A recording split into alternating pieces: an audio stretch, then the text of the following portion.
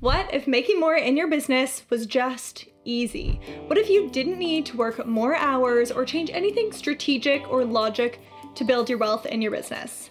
A friend of mine, Patricia, believes that this can be achieved through the power of Feng Shui. Now, if you're hoping for earning more to just flow easily, watch this video all the way until the end because Patricia has some really amazing tips and an incredible offer for you too. So Patricia, I'm a logical thinker. I love the idea of Feng Shui. So how does Feng Shui work? And how is it that like rearranging my desk or adding a plant or like a water feature or something, how does that like affect what happens in my life? Okay, so there's a lot of questions there. Can we start with the first one? So, what is Feng Shui? So Feng Shui is an ancient practice. It's 5,000 years old and it has been around obviously for a long time because people have been getting results from it. And it basically really connects back to the energy of things. So when we work with like absolutely everything in the universe is energy. Like, so we know that there's like the physical, tangible things, but if you look at it in a microscope, there's like actually, it's all just energy. So when we start working with Feng Shui, we're working with the energy of a space, an environment, a home. So this practice 5,000 years ago, when people like kind of the bigger concept is we're Feng Shuiing a home, not just like a desk. But it's the same idea as a desk or a living room, a bedroom, but it's more so when I work with people, it's like we work on your home to balance your home. And when people built houses in ancient times, they built houses very intentionally. So they didn't just kind of like, oh, here's a big plot, I'm just going to plonk the house anywhere. They literally spent time going, this is going to be my home forever, and I'm going to really have a bit of intentionality. So we put the house down, they find like, where is there going to be most support? Where is it going to have the, like in terms of a mountain? Where is it not going to get flooded? Like the real locational thing.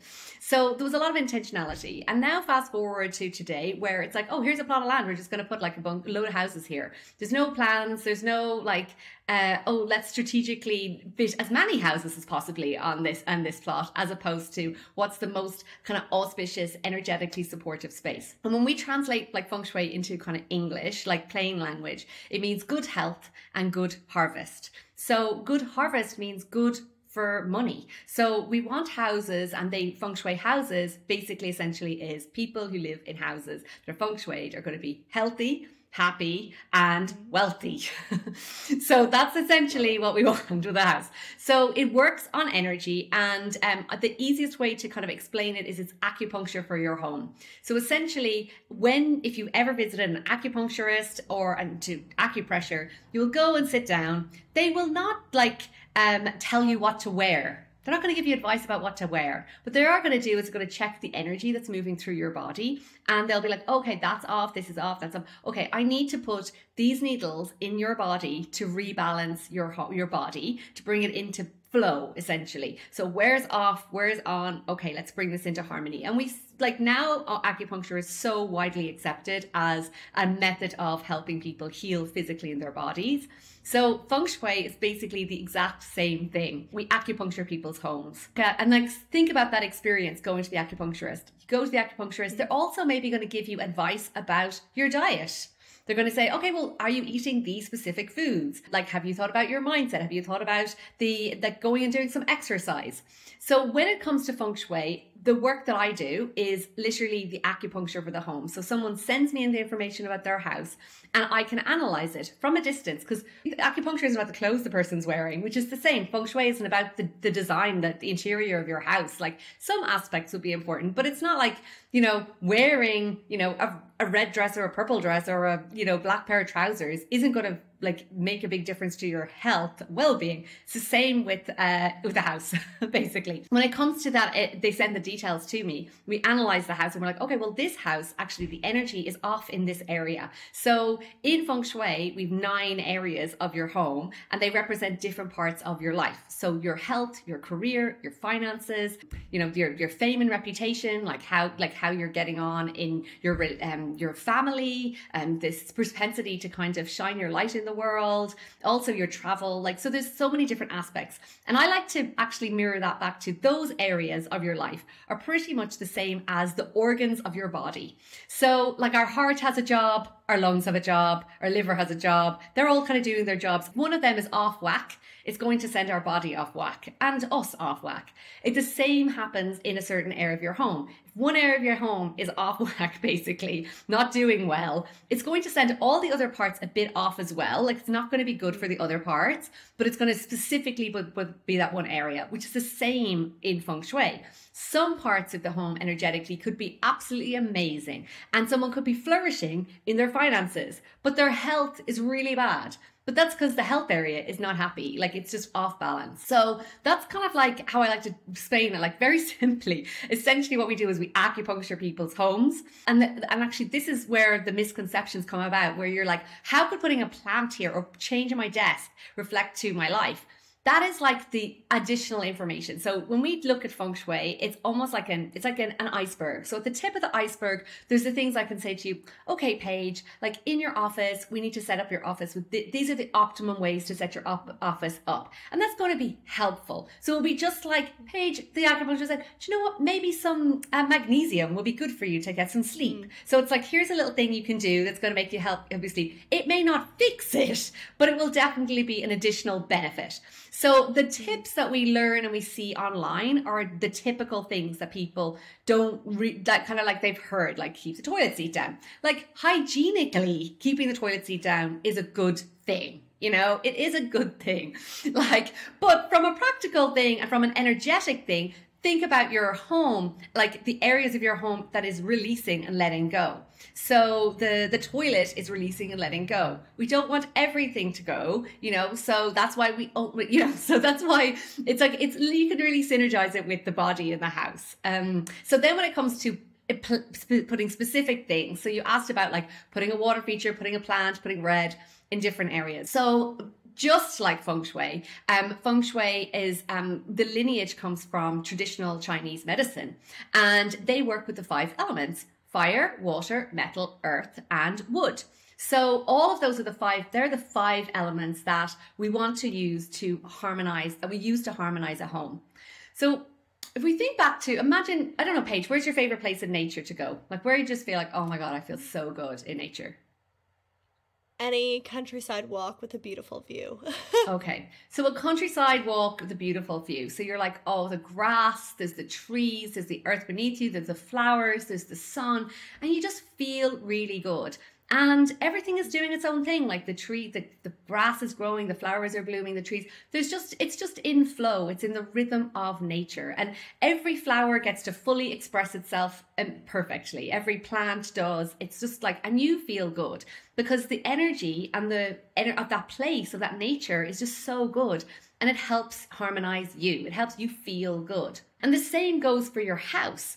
So your house has specific energies, and what we want to do when we're bringing balance into people's homes, and I'm looking at, okay, well, this area is out of whack because there's not enough fire element in this specific area, and it's bespoke. So every house is unique. There's not a fire element in this area. Okay, so we'll just bring something red into that area, or we need some more wood element. So we're going to bring something from nature into the house, and it will like literally recreate that sense of harmony and balance.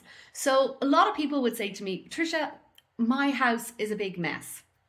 And they'd be like, the clutter, like, and they're like, I can't function my house, it's a big mess. And I'm like, to be honest, I bet you it's not as messy as you think it is.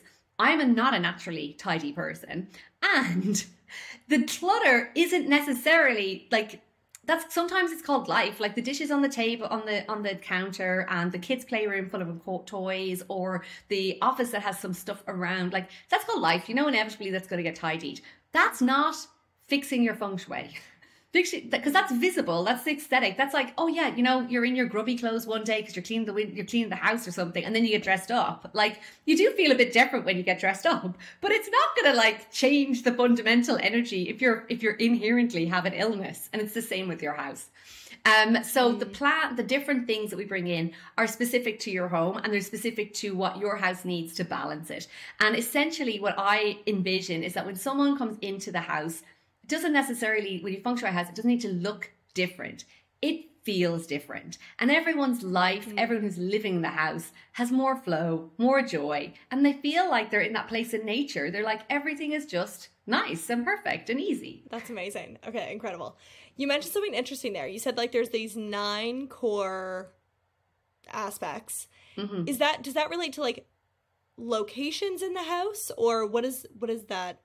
Exactly. Yeah, so there's different schools of Feng Shui, and this again is where when something comes from the East and comes to the West, it can get diluted, and we're like, oh, make it super simple, whatever. So there's different schools, and the school that I practice is Classical Flying Stars, which actually works with a compass, and we then figure out where the areas are based on the compass.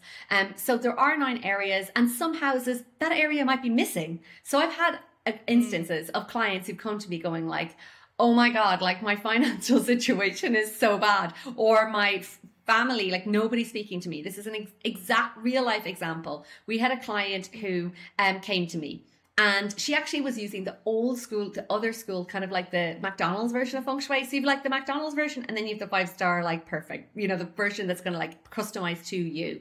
So it was like someone trying to build a Squarespace site, just like Googling stuff and then like doing your course. You know, it's like, okay, this is exactly what you should do. As they're like, I'm just going to try and mangle it myself.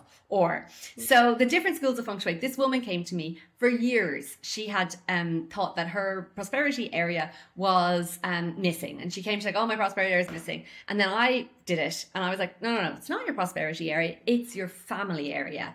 And then she goes, oh my God, that makes so much sense. And I was like, okay.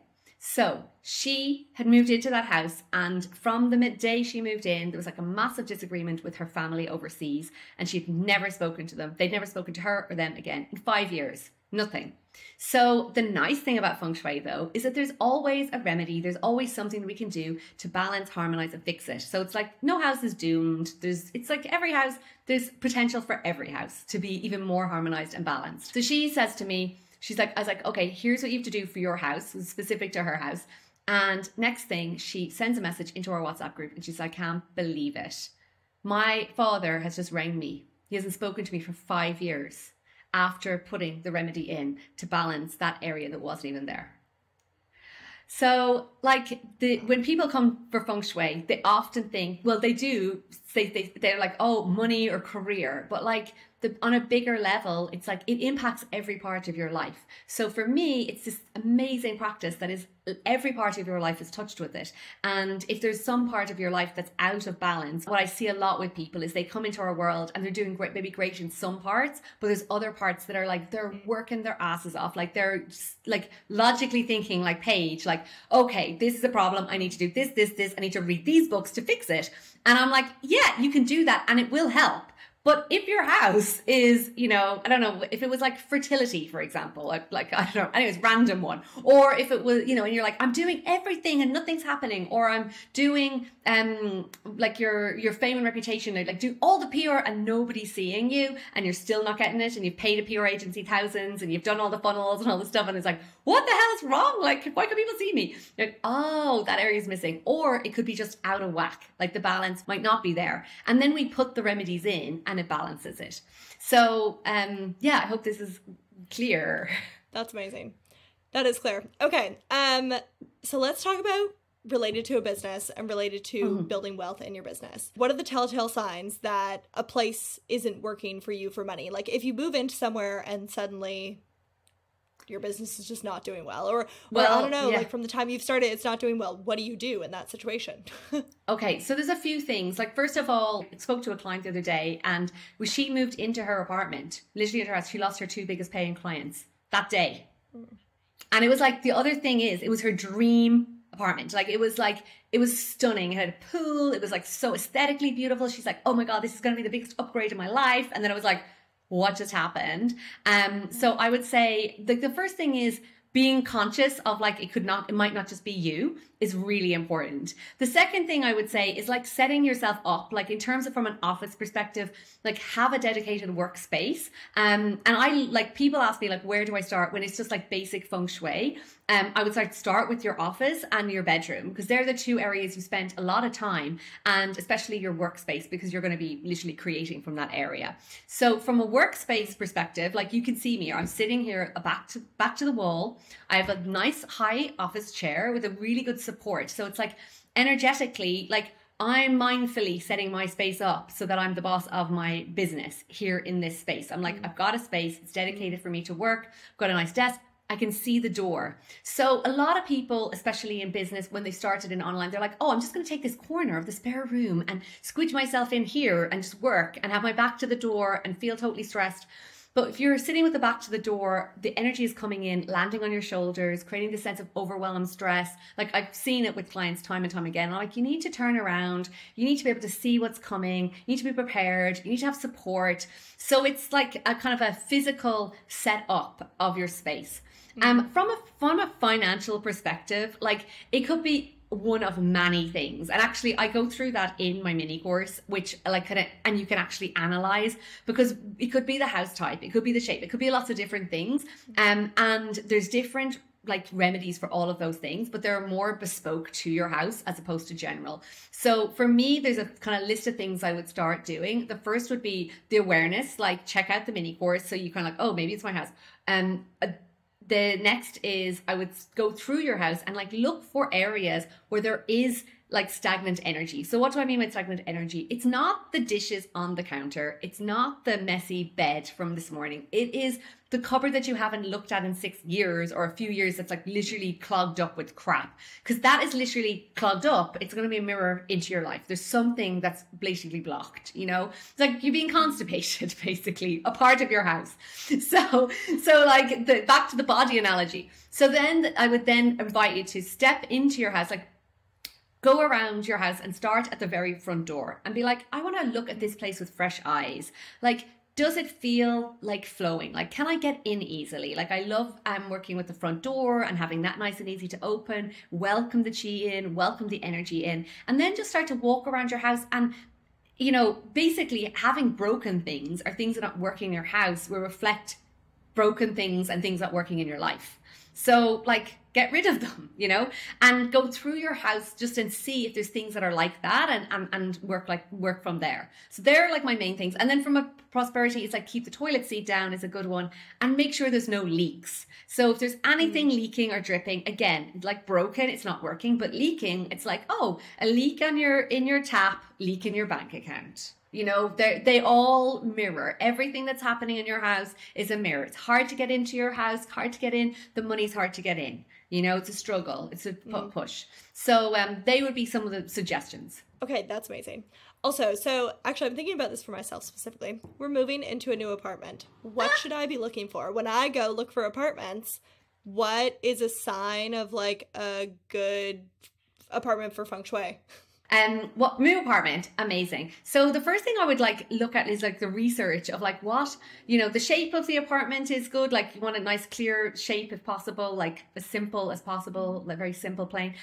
Also the history, like who lived there before. Like, just be like nosy, be curious. When you're driving up to the apartment, you're driving there, like, how does it feel? What are the other cars like? Like, you know, I think, you know, since when you moved into your apartment in London, you were like in a real prosperous area, everyone's doing well. Like, what's the energy of the area? You know, be mindful of that. How do you feel when you get in there? What else would I be looking for? And then I would try and avoid having the front door facing like a big coming into a view or a big open window, because you don't want the energy coming in and leaving. They'd be the main things. Oh, okay. Amazing. So a lot of how it feels, really. So it's, and then basic shapes. That's interesting. Next thing was, is it only our office that matters when it comes to like wealth building in a business? Do we just work on our office? Should we be working on other areas of the house? From a prosperity area or from a prosperity perspective, from just like practicality, I think the office is a really important space to do. There's other areas in feng shui. It's like the southeast area of your home is the area associated with prosperity. But to be honest, I think that like that can get confusing for people to get started and be like, oh my God, like where's that area? So I would like knuckle down on creating the most creative aligned space for your business. And that's where you're going to produce from and create from. Yeah, that's what I would say. Are there any other tips? You said like a lot of the time it's like remedies, like you're adding something in. It's not necessarily like people are always think like, oh, she's going to throw in all my furniture or something. But it's oftentimes like repositioning things or adding bits in. Is there anything else that we could add into our office space or home that would be good for our prosperity? I think that for me, when it comes to your office space, it's like having inspirational art or artwork, like being really mindful of the type of art you have. So I have like one example of a lady's office, and I've looked at thousands of people's offices, and this one always stands into my mind because she had it perfectly set up. Like it was like a beautiful desk and table and furniture, and everything was so like, wow, amazing. I was like, I don't know what I'm going to say to her. Then I was like, tell me about that piece of art. And she's like, oh, that piece of art, that was my ex-husband's. And I was like, oh, okay. And then we zoom in on it, and it was a picture of a winter scene. Okay. So if we are in business, we want to think of harvest. We want to think of wealth. We want to think of abundance. We want to think of growth. Winter is not necessarily associated with that. So it's like, be mindful of like what you have on your walls, you know, in your space. And from a career business perspective, be really clear on where are you going? Like have your vision board in your office, have your inspirational books that inspire you, like create the space to be a place where you imagine that if you had clients coming, that they rang you today and they're like, hey, I want a meeting. You're like, okay, no problem, come. And you would be so proud and so happy and so like inspired to have them come and meet with you. And you'd be like, this is my office. That you actually create a space that is like ready for visitors. Even if you never ever have someone come to your office, you create a space that's energetically ready for that. And that will then like, you will totally design and create a different office space with that in mind. All right. Love all those things. You have something which is also incredible, something extremely affordable. Can you tell me about what this thing is? Yes, so we've created a Feng Shui mini course called Feng Shui 101 that basically dives into all the different aspects of like Feng Shui and explaining what it is, how it works, and how to get started. And this is just an amazing tool for you to understand and get started with Feng Shui. So that's what we've created. Good. Amazing. Okay. We will link that below. That is so great. But yeah, thank you so much for all this. This is extremely interesting. I'm very curious to go take it myself. I want to go like learn some more of the basics to figure out what else I can do. And I'll definitely keep that in mind when I'm house hunting. So thank you. Yeah, you're very welcome. Thanks a million. How incredible was that? Be sure if you're interested to learn more about Feng Shui and get started for an extremely affordable price, check out her link in the description below.